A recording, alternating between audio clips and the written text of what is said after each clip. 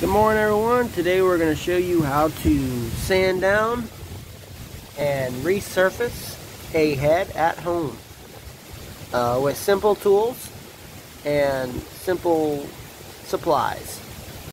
So you want to do just like I did, get a piece of granite or something completely straight and flat, and as you can see I have these two pieces of sandpaper. I'm starting with 40 grit because this head is pretty bad, and I glue that down with headliner adhesive. Any kind of spray-on adhesive will work, but you spray that on the sandpaper and on the piece of granite, and that's how you fasten your sandpaper to the piece of granite. Now from there, you just simply are going to slide this head back and forth on this sandpaper until your head's flat again.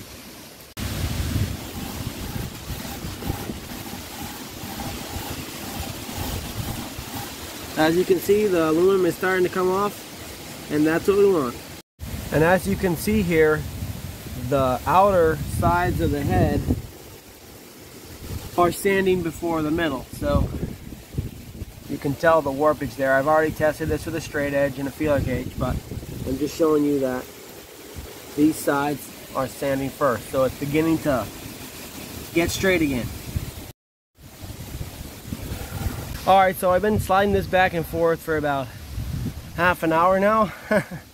We're going to check the surface, and it looks a lot better. Alright, now there's still a little section between here and here, but we're not going to want to do any more with the 40 grit sandpaper.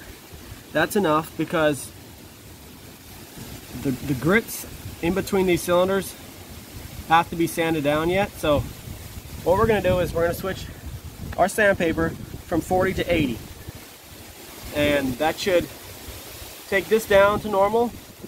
And after we finish with the 80, we'll switch to 120, and then from 120 to 320. You can peel the old sandpaper off as much as you can by pulling it, but then make sure you remove every bit of that adhesive off of the granite so that the surface is completely flat for when you put the new pieces of sandpaper on.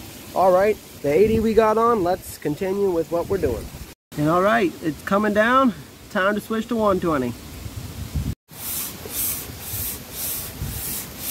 Keep going. Takes about an hour of doing this to get it down. Coming along very gradually. But it's time to switch to 320. It's been about an hour and 15 minutes of pulling back and forth. Just to let you know, the 320, what I'm going to be doing, instead of blowing off this dust, I'm going to be using soapy water to help the head slide on this, and also to wash it out better. So this is the last step. Keep the sandpaper wet and just slide it back and forth just like you did the other time. Just keep the sandpaper wet and keep the grits cleaned off.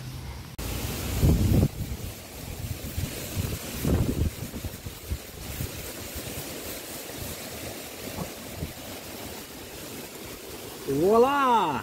We're done.